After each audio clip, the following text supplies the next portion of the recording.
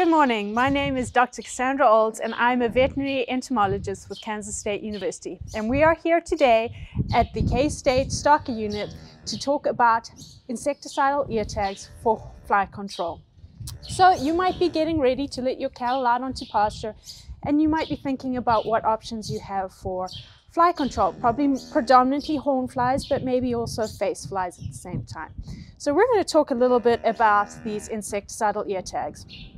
And the way they work is they're similar to a regular ear tag like we have here in this animal, but they're a plastic matrix and they contain the insecticide inside of them.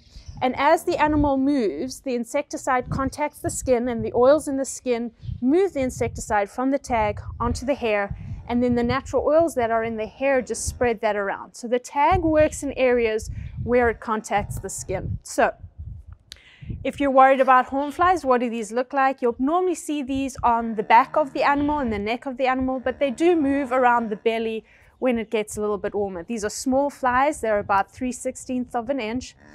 And both the adult male and adult female blood feed 20 to 40 times a day. So each individual fly is feeding at least 30 times a day. So you can imagine when you have large numbers, that's a lot of irritation for the animal. That's why you'll see them shaking their heads a lot. And it's a source of blood loss, so that's where you get your losses in production. And they can also cause summer mastitis, and this happens when you have female animals who are either, they are non-lactating, and the flies that are feeding on the teats sort of introduce the bacteria, and you'll get these infections occurring. When we're thinking about face flies, you normally see this on the face of the animal, and only the adult female feeds on the animal, and what it's doing is it's feeding on the secretions of the eye, those tear secretions, and that's a source of protein that she needs to go ahead and lay her eggs. Both of these fly species need to be the larval stages develop in fresh manure, and this is why we see them in cattle that are on pasture, not cattle who are in dry lot situations.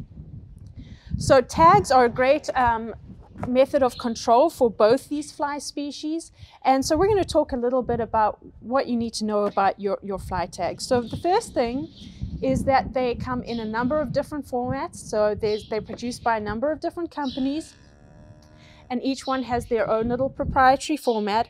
And most of what you need to know about your tags is going to be on the outside of the box. So the first thing that you'll see on your label is who it's effective against. And so, for example, here we've got a Carathon box, and it says here, insecticide cattle ear tag for use on beef, non-lactating dairy cattle, and controls face flies, horn flies, Gulf Coast ticks, and Spinosauceus ear ticks.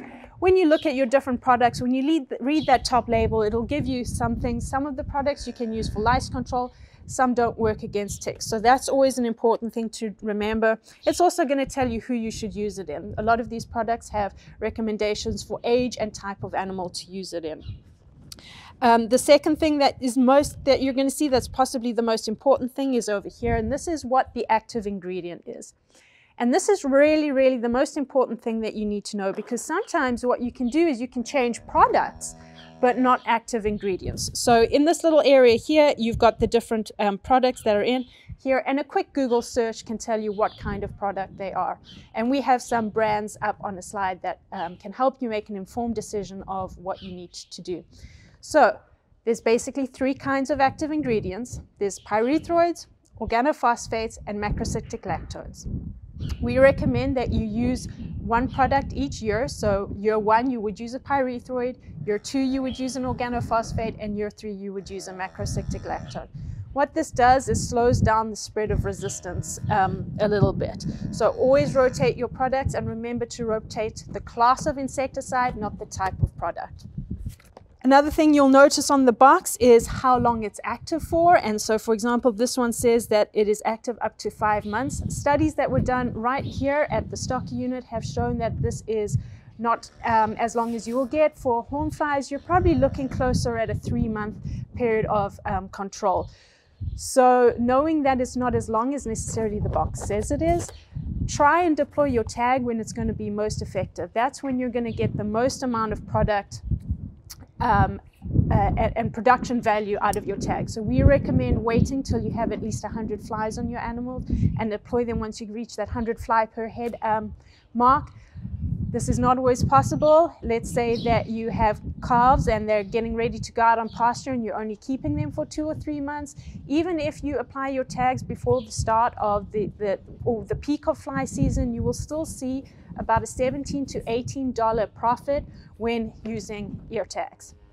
So they definitely are a worthwhile investment.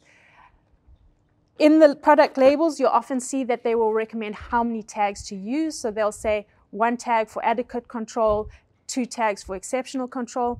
Remember how I told you earlier about how these tags work, that they rely on the movement of the animal's head and contact with the body.